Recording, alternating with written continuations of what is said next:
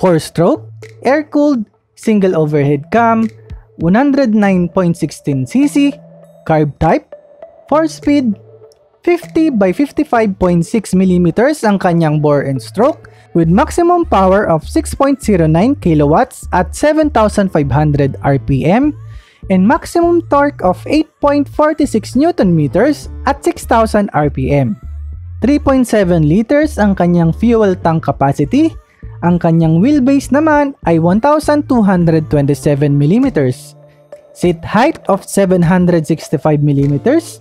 135mm naman ang kanyang ground clearance.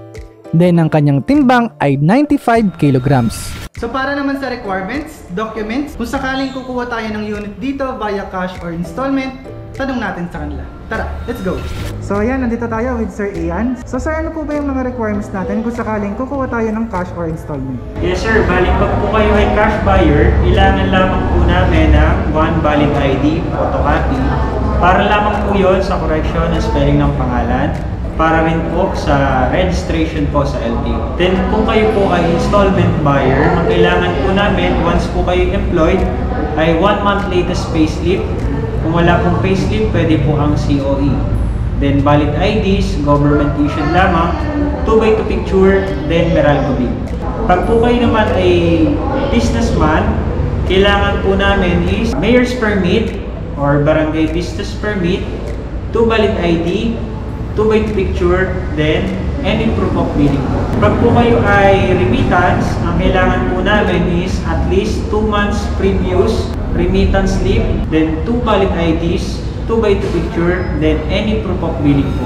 So para sa landmarks ng Honda Motor Trade Halang, so yung building kung nasan siya is HK building. Tapos meron siyang spa sa taas, may Pro-Life UK dito, tsaka China Bank. And then yung nasa harap naman niya is Ice Plant. Then meron ditong Korean barbecue, McDo. Tapos dito sa banda dito, merong Army Navy, Starbucks.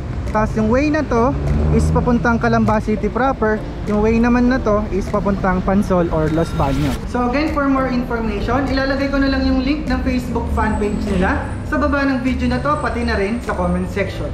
So kung nagustuhan mo ang video natin ngayon, kindly hit that like button. Kung may tanong ka naman, suggestion, o kung gusto mo magpa-shoutout, i-comment mo na lang yan sa baba ng video na to.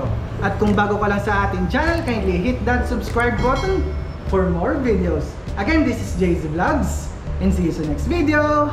Ating